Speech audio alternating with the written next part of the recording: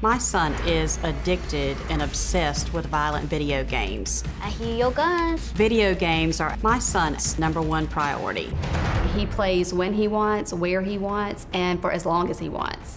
He has stayed on for up to 20 hours. He never comes out of his room to eat with us, but he will yell out from his room, "Peasant, bring me a plate." Come to me immediately! I request backup immediately! Alright guys, what is up? Welcome back to another video. As you can see, we have a new intro, and also that clip I last played was a intro to what you guys are about to see throughout the whole video. So technically, now we know this kid calls his mom peasant and loves to play video games from his room all the time.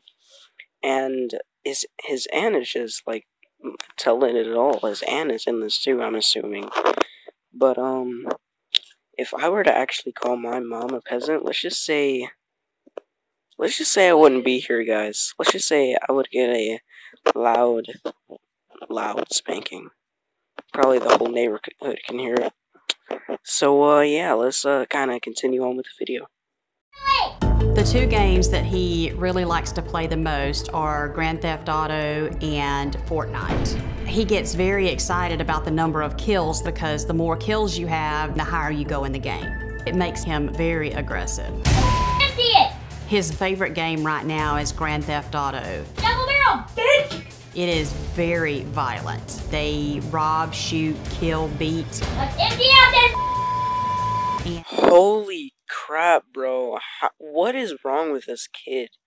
Okay, so for one, he is like cursing from his room as loud as he can, and his mom doesn't even do anything about it.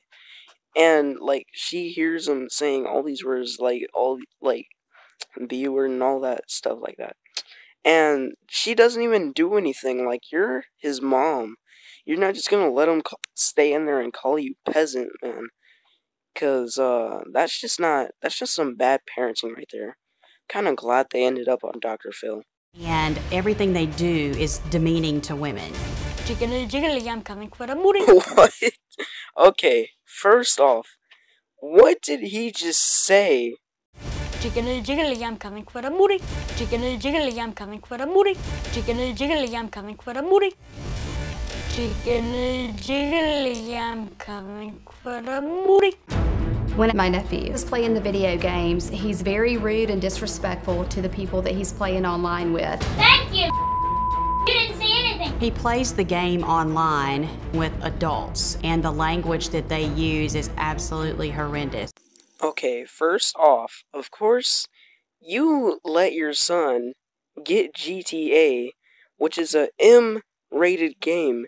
That is a 18 and up rated game, and you need an adult to buy that game.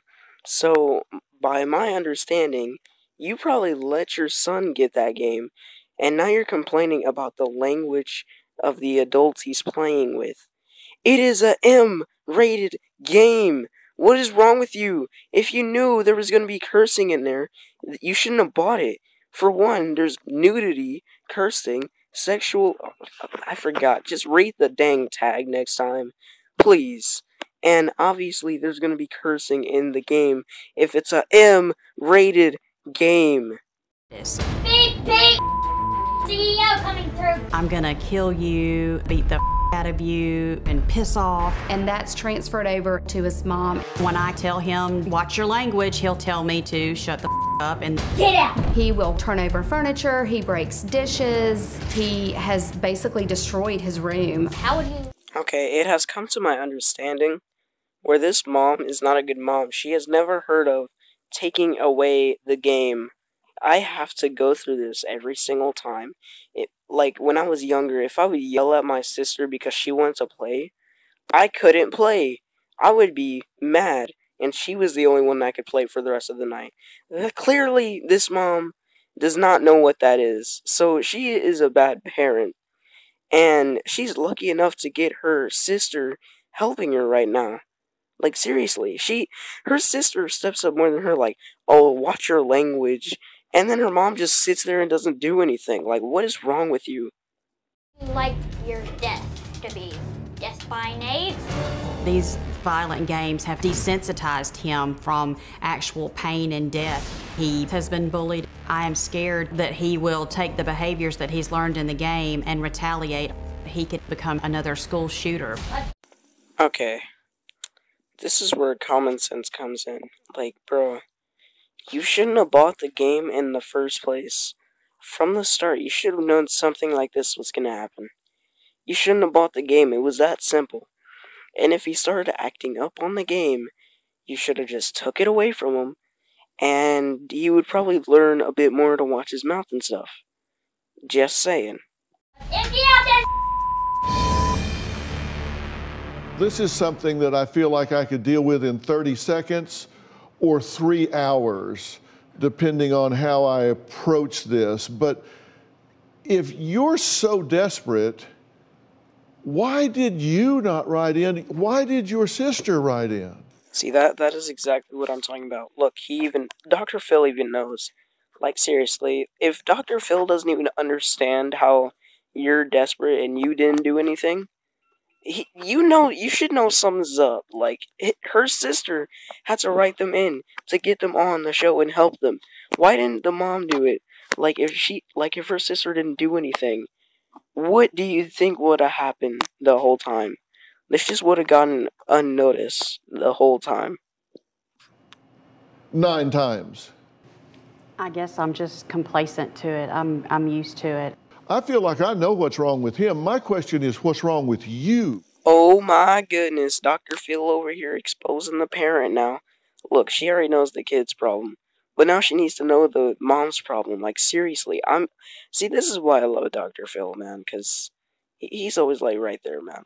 You know what I mean? This is why I love you, Dr. Phil. Ooh.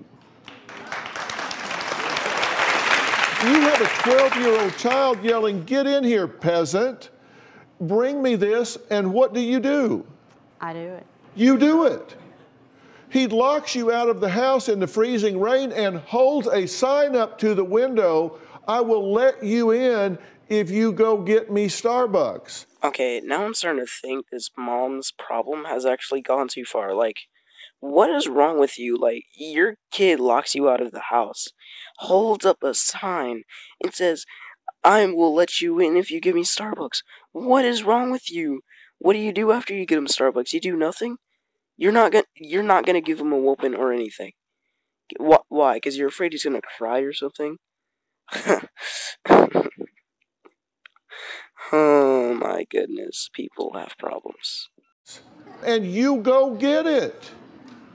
Now, come on, help me. I'm just an old country boy. You have to help me understand how this makes sense. I've been in school for the last 18 months, and I'm gone 4 nights a week and 12-hour shifts on the weekends. And his dad has had anxiety disorder and heart issues, and so physically and emotionally, he wasn't able to handle him. And so by the time I got home from work, I work 40 hours a week as well. So by the time I got home, I'm just so tired and mentally and physically exhausted that I would just do whatever I had to do to keep the peace. Okay, now, his dad passed away in September of last year, right? And from a heart condition, correct? Yes. And your son barely shed a tear, right? Yes. In fact, he said, "Hey, people die. Moving on." Yes. Hey, all I gotta say, this kid is way tougher than me. Like, if my dad would have died, I would have cried myself off. Like, no joke. Yeah, but he is way tougher than me, not gonna lie. What do you think? I mean, you're looking at this. You're there every day. I just met you guys. The way that he treats her is just deplorable. But I think she was crippled a little bit by her husband and the way that he kept things super secret. So she wasn't allowed to talk to me about it. She wasn't really allowed to talk to anybody about it. And so when she finally started opening up to me, and I realized, oh my goodness, like he is really cussing you out. He's really doing these things. Then that's when I wrote in originally. At that point, I thought maybe she'll kind of take control and it'll get better. And it just got worse.